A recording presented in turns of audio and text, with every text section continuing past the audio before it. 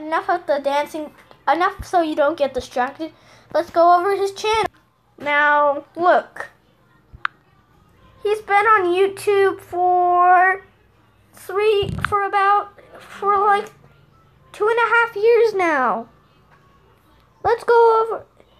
His first video was a plain dumb rant. Where's your mommy? Look. Bruh, what do you expect from them? Anyways, back to the dancing clip. Take it away, Henry Stickmin. With Visible, you get unlimited data for as little as... Anyway, what are we going to do with this user? Blocking is not the answer. We should give them a community guideline to try. Even though blocking is the answer sometimes, but not all of the time. Blocking is never the answer. Remember, blocking is never the answer. Give them a community guideline to try. And then we'll stop this.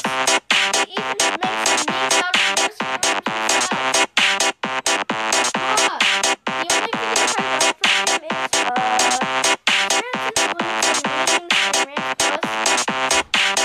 guys, don't call me out like a hypocrite for this. It's just my opinion, not yours. It's my opinion, not yours. Understand? And adults are the hypocrites. Sometimes the adults are the hypocrites. Well, I put that out because swearing can never be the answer.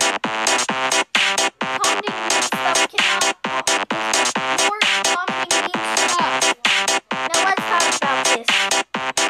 Basically, the idea adults are hypocrites because they swear themselves and we can't. Even we may be an adult, 18 or older, or 17 or 16. Anyway, enough adult hypocrite chat. Anyways,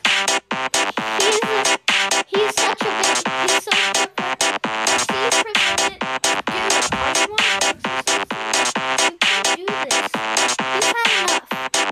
Let's stop this user. I mean, he's a freaking bully troll, as I explained. Let's go over about 6 reasons or something. Now, he tried the nursery rhyme and beyond community is so toxic. Even though the beyond community is on because of a lot of people hating it. Seventh reason is the seventh number 7.